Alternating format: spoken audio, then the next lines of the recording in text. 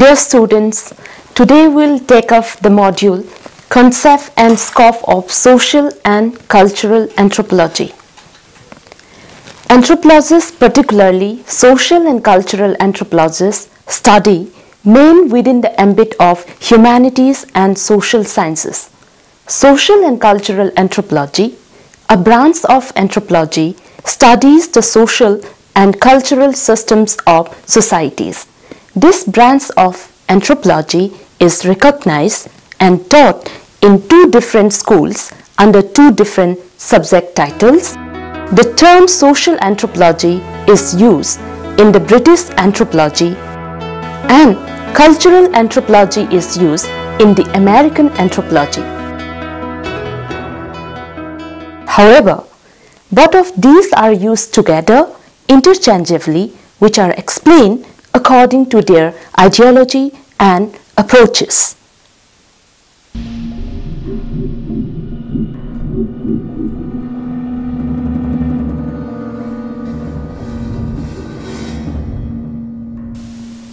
Let us see the concept of social anthropology. Social anthropology is the branch of anthropology which studies primitive societies or the small communities with simple technology and compares with certain principles of human development such as industrialization and urbanization. According to Recliffe Brown, the father of social anthropology, it is considered as the natural science of society in which various social institutions, values and norms are studied and compared to find the distinctive features of social systems.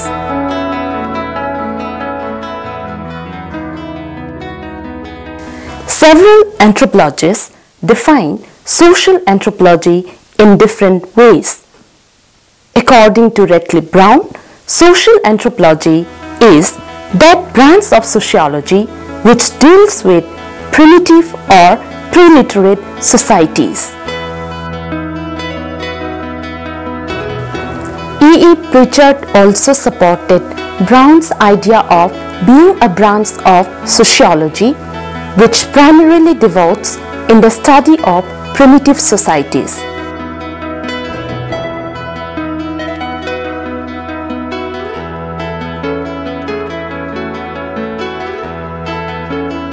S.F. Nadel also emphasized on the study of the cultures and social systems of the primitive peoples.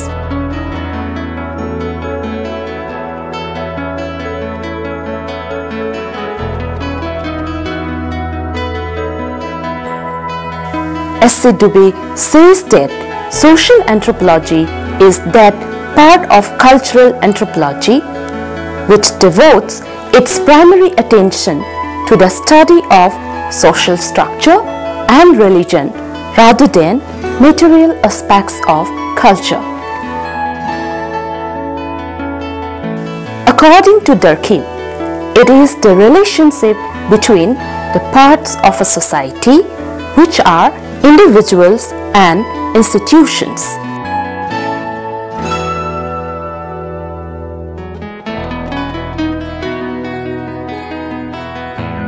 The study of social institutions and relations became much stronger than before after Malinowski's visit of Trovian islanders in Melanesia.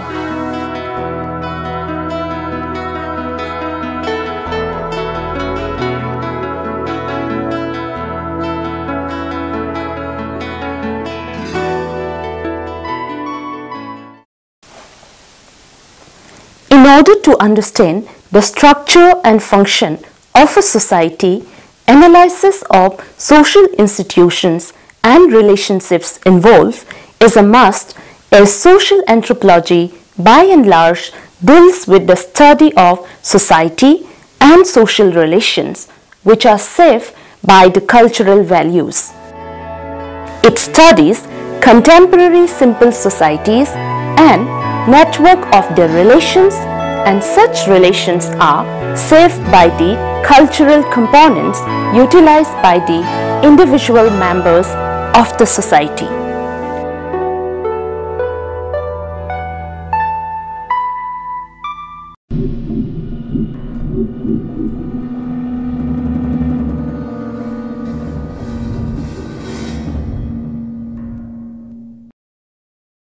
Let us again take the concept of cultural anthropology. Like social anthropology, cultural anthropology also studies culture and its values in a society. Social anthropology is considered as a part of cultural anthropology as culture includes everything. Cultural anthropology also studies origin and evolution of the developmental history of man and man's culture, structure, components and nature of functions in every society. Cultural anthropologists study the adaptation process of man as well as the problems of social relations. It also studies how the patterns of human behavior, thoughts and ideas are enriched, transferred and inherited among the individuals across the generations. Cultural anthropology has been defined by various anthropologists. According to Bills and Heuser, cultural anthropology studies the origin and history of man's cultures, their evolution and development, and the structure and functioning of human culture in every place and time.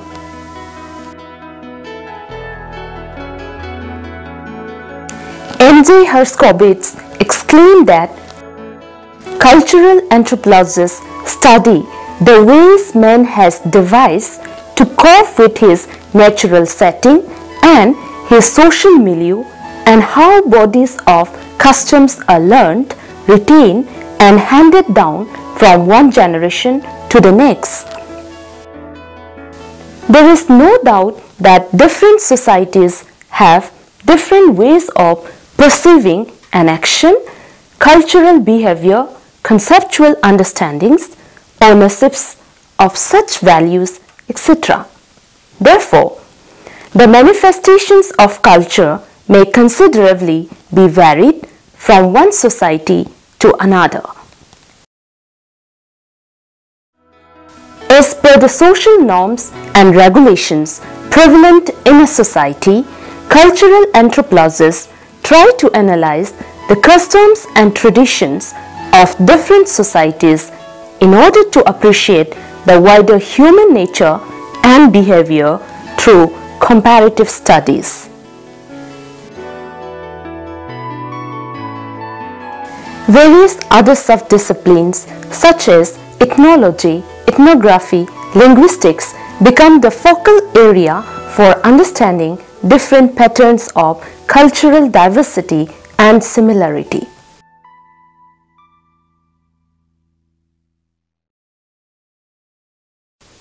Many of the subtopics are also adhered to the ambit of cultural anthropology, such as economic systems, law, conflict relations, social organizations, kinship systems, psychology, etc. However, it is important to remember that there are lots of similarities in the subtopics and areas in which both social anthropology and cultural anthropology are dealt.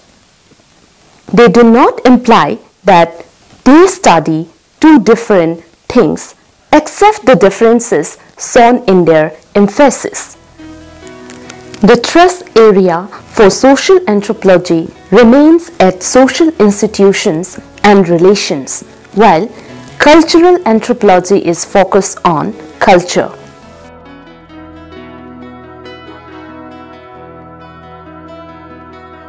Whether the observer is interested in the study of society or culture, the actual relation of consideration which he deals with is the people in relation to one another, their understandings and knowledge systems which are common in every place and time.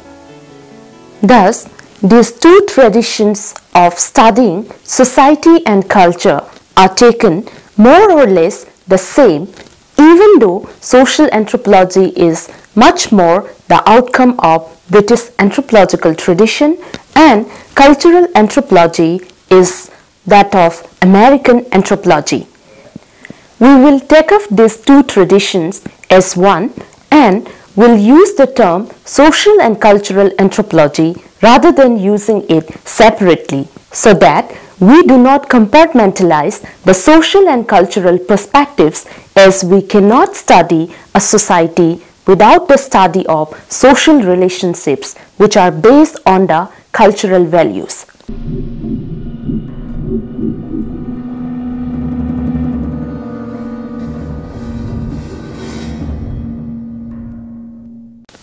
Let us look at the scope of social and cultural anthropology.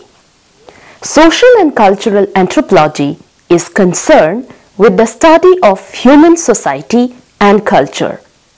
In simple words, it studies social relations, behavior, and cultural attitudes, generally following a systematic rules and norms. It includes study of family, marriage and kinship systems, political organizations, law and legal procedures, religious rituals and activities, economic organizations, ecological systems, cultural components, customs and traditions, belief systems, art and literature, and the like. It studies both primitive or simple and complex technological contemporary societies. Such studies provide a meaningful comparative study of mankind. Social and cultural anthropology remains a branch of anthropology which deals with men from the social and cultural perspectives. Within the realm of it, various branches and specializations have been developed. Some of them are linguistics, medical anthropology, urban anthropology, economic anthropology, developmental anthropology, etc. Sometimes this branch itself was thought of merging with other branches of anthropology like physical anthropology, while in other occasions with archaeology and so on. Before we go into the details of the cultural components and social relations among the members, let us take a glance over the simple and highly technological societies. Earlier until today, anthropologists are known to study primitive group of societies and communities. But who are these primitive people and why do we need to study them?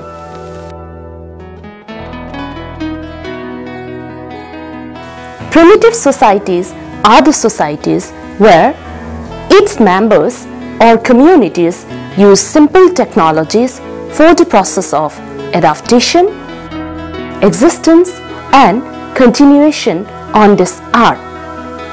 They do have no written records of their own or little of it to represent them, but embodied with rich cultural traits and long history of their own. These cultural values are also available in oral tradition. In other words, they are the societies whose lifestyles are quite simple at all levels and spans of time, using simple and crude technology to meet their needs for existence and continuation. The social institutions of primitive societies became the attention of social and cultural anthropologists because they were considered as the connecting link with the past and present, or a rudimentary form of the present modern complex societies. Their institutional and cultural aspects provided important clues for considering the idea of the origin of institutions and cultural notions of society. Their institutions were found to be simple, not so much complex like the modern societies. This provided an appreciable scope for the studying of social relations, culture, and cultural changes of these communities or societies. Again, these groups of simple primitive societies do not have written records. They and their lifestyles are also changing in course of time, which enables them to adopt new cultural traits, exchange relationships of social systems and cultural components that signal the importance of studying these societies before it is too late to know them as to who actually they were.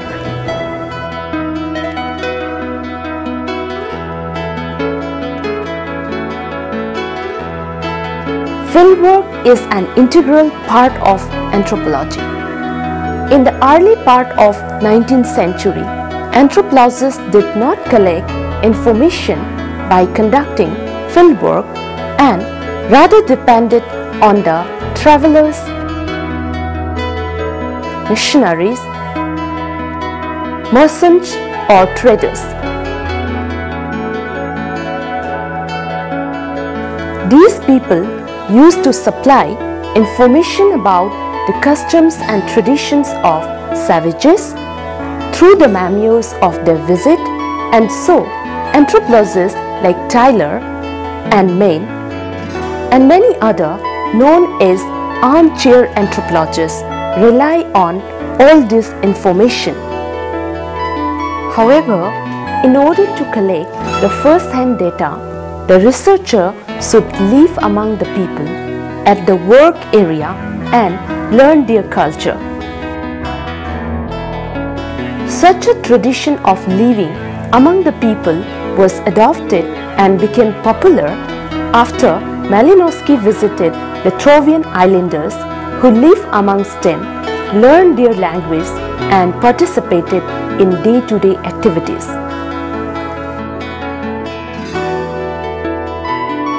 Through fieldwork, anthropologists can conduct various studies to generalize, testify, and compare different social phenomena.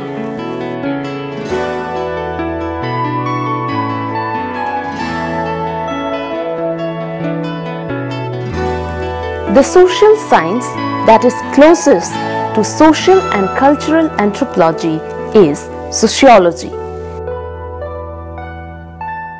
Each of discipline deals with society but views it from different perspectives. Both the disciplines study societal aspects such as community, institutions, economy, etc. Social and cultural anthropology is new in the study of society, while sociology has already developed. As regards the methodology, both the disciplines deal differently. Sociologists are expected to study the industrialized societies and also take the help of historical and contemporary records and need not explain the nature and type of society under study. While anthropologists, when studying the society, generally give an ethnographic account of the study area, as the areas do have historical or non-written records to all.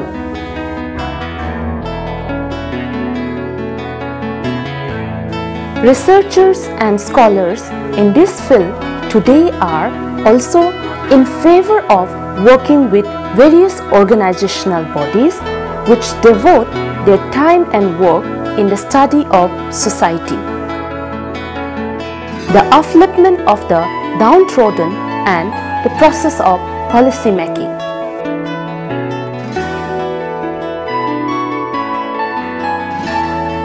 In the broadest sense, social and cultural anthropology gives a broader space for people to communicate and work with people in solving the problems which confront the societies.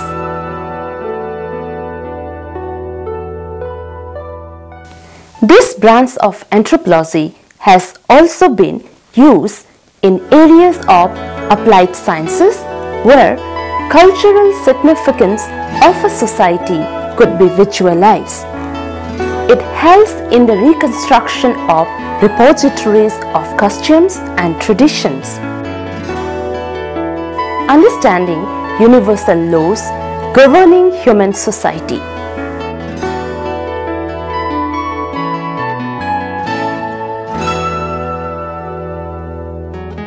It provides a region for historical studies in the form of museums, academic institutions, and other written records.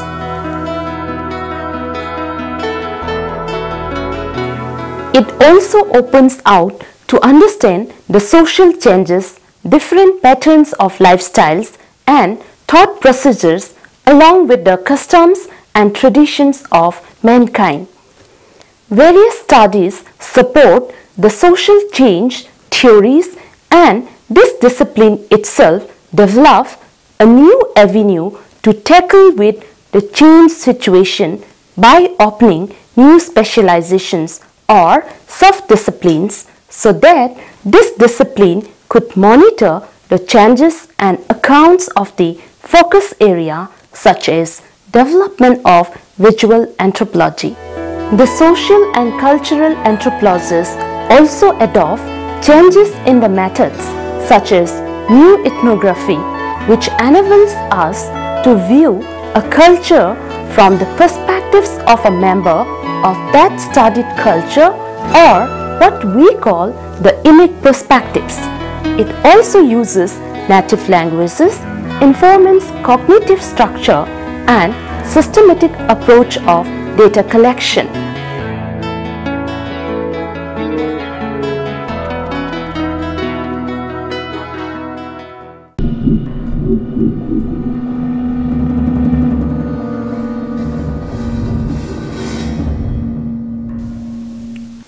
To conclude, we can say that social and cultural anthropology studies the social structure, relations, behavior, and customs.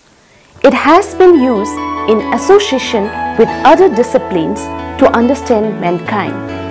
As culture is learned and transferred from one generation to another, it obviously takes new things and gives away various other cultures in course of time.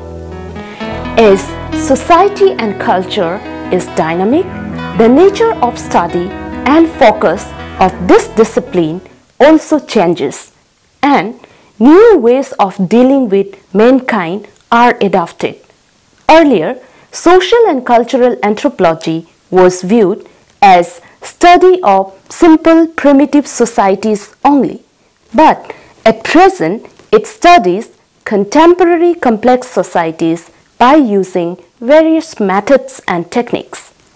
Even though anthropology is the study of man, it would be quite inappropriate to say that anthropology studies human beings and everything concerned of it. In order to get detailed accounts of human beings, this discipline takes the help of other subject matter, or what we call it as interdisciplinary studies.